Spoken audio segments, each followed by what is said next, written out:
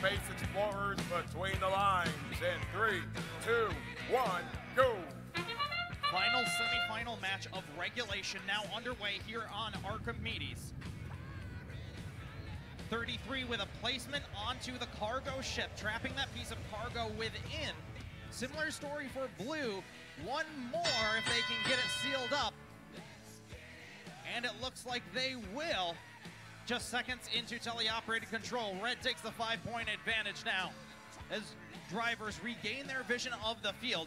Team number 33 on the far side of the field managing to patch up level 1 of the rocket before the 614 defense can interfere. 614 now lying in wait for the Killer Bee machine as they zip past to the front of the field using that multi-directional elevator to score in the cargo ship. Blue with the advantage here. Team number 4776, the Scott Spots from Howell High School now with a piece of cargo on the far side of the field, scoring unimpeded for the Blue Alliance in level 1 of the rocket.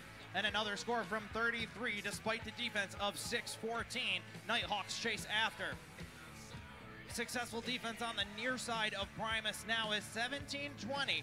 The team from Muncie, Indiana is slowing down the 222 Tigertrons. They're back in their HAB zone to collect a safe space for these robots, but now heading back into no man's land. Team 222 pushing their way towards the cargo ship. 1720 fixed gears not giving up easily. They do deliver, but it looks like one piece of cargo already in that bay, so no joy there. 55-53 with just under 1 minute left in play.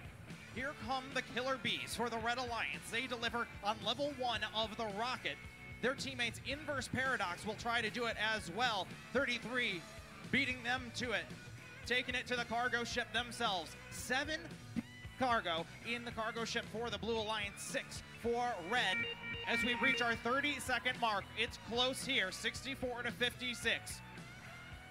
Blue Alliance breaks off first. The Scott Spots head to their HAB platform, going up on to level 3. 16 seconds left as the Killer Bees make their way towards the Alliance station wall.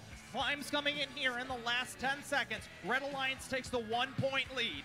5 seconds for blue. It's 3, 2, 1. Inverse Paradox right on the edge there. Should count for level 1. Just going to blue. 88-86. The Blue Alliance takes it. Unfortunately, that HAB climb at the very end might have been the difference maker. Blue Alliance